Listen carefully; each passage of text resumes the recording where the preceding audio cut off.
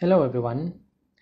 I have here another VM out of the Kioptrix series, another vulnerable VM. This will be the last VM from this series which I want to cover, simply because the last Kioptrix VM didn't run very well on my system. I couldn't get it to work, and I couldn't be bothered to actually look into it, simply because there are many other vulnerable VMs out there which I could choose from. So even though there's another one, this will be the last one I want to cover.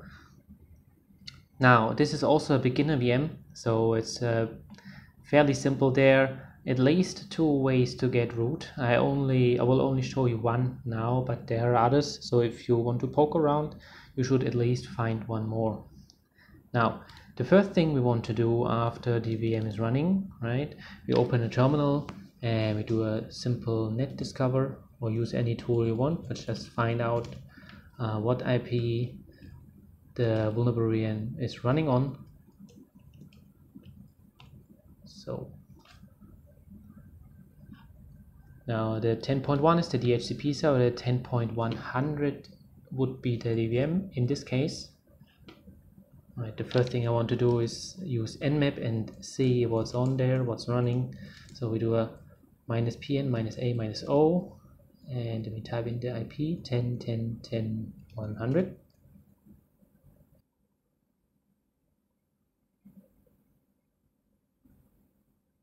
Alright, so what do we have here? So apparently there's at least a SSH running. Well, that was obvious. There's a HTTP running. On first sight it looks like nothing special here. And we have port 139 and 445 for Samba. It looks interesting, so we will come back to that later. And what else do we have? Nothing, that's it. Okay, so we will start with Samba in this case and see what we can get there. Usually you can at least enumerate some users on those ports or services. So that's what we want to do. To do that, you can use the tool enum for Linux, which does all the heavy lifting when it comes to enumeration and so on. So clear the terminal and enum for Linux, and you simply type in the IP. It's that simple. Now you just wait until everything is done. You should understand what the tool is doing here, and you should be able to do it yourself, simply because it's not always that easy. But if you ever did it once yourself, all the basic tasks the tool will do for you. If you did that by yourself and you understand it, then go ahead and use the tool all the time. That's what I'm doing now. Okay, if we go through, see what we got. The tool found at least 3 users. So user 1, Lone Ferret, which by the way is the nickname of the creator of those series, of those vulnerable VMs. Then we have John and we have Robert. Okay, what else do we have? We have 2 shares, print and IPC. Mapping denied, so we will not look into those for now. I guess that is not the point of this VM. Could be, obviously, but I don't think so for now. So remember, there was a port 80 or HTTP running, so we want to check that out first. So we type in the IP, see what we have.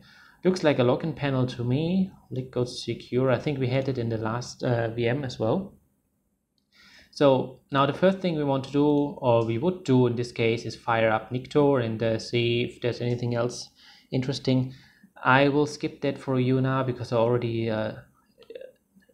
solved that VM. I solved that VM. I'll just show you how to get in, right? So usually those beginner VMs include some sort of SQL injection. So that's what we want to try first. Remember, we have 3 users, so we have Lone Ferret. Let's just try to type in. Okay, we get a wrong username or password. Okay, Robert. I think John. Well, that would have been too easy, obviously. So the first thing I want to do is try with a SQL injection. To do that, I'm going to type in here and password the following, which would be 1 or oops. Now this is what I want to type in here in password. Because you can't see it, I will type it in here for you. So we type that in 1.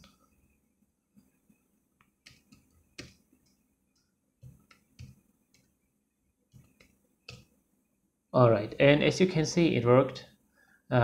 We get immediately we get a password, which is nice. That makes everything very easy. And we say, okay, username John, password my name is John. Now usually you would go back and try with Robert again and with Lone Ferret. I don't want to make this video too long, so I can just tell you it won't work. So we go ahead and try over SSH and see what we can get there. So we open our terminal again and we try to log in. SSH John at 10.10.10.100, and the password was my name is John. All right, as you can see, we get some sort of restricted shell. Now I had to look this part up, no, not in a walkthrough, but how to get out of a restricted shell. I would recommend just type in how to escape restricted shell in Google, because there are many different ways how to get out of, and I can't always remember all of them. So you type in help. If you type in help, you will see what commands are available which you can use. Now those commands are heavily restricted, but what looks promising for now is the echo command. With the echo command, we can override this restricted shell and get into a real shell, or, well, air quotes, real shell. I just show you how it works. So you type in echo.system and then in brackets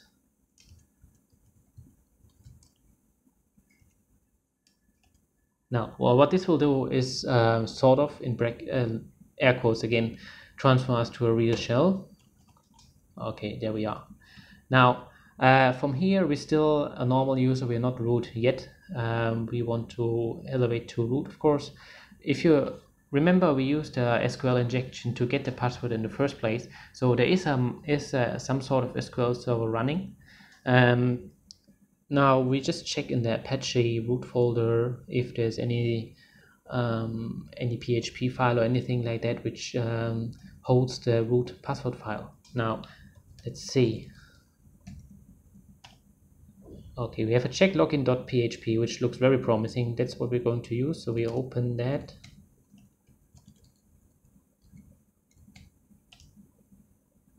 And very easy for us now. So here it says my SQL password for the user root is nothing. Okay, that's very easy. So we go out of Vim again. And then we just log in to the MySQL server. So MySQL -u root -p, and well, no password. That's it. So we're in. You remember we're using the root user, and if you check with psaux, you can see that MySQL is running with the user root. So that means if we can use MySQL to execute system commands, we can basically do anything. Now we can log into the MySQL server, so we are basically on our way to root already. Now what we want to do is we log into the MySQL server and we put our user John into the root group or admin group. Now we go back to MySQL, log in, and like I said, we want to execute system commands, so we type in select and then sys exec, and now we can basically type in anything we want, and it will be executed with the user root. So we use the command usermod -ag and admin John. Now what this will do is we'll put the user John into the group admin, which basically will put us into the root group, I call it. and from there we can simply change the password of root and switch to root, and that's it, done. Now you will not get an output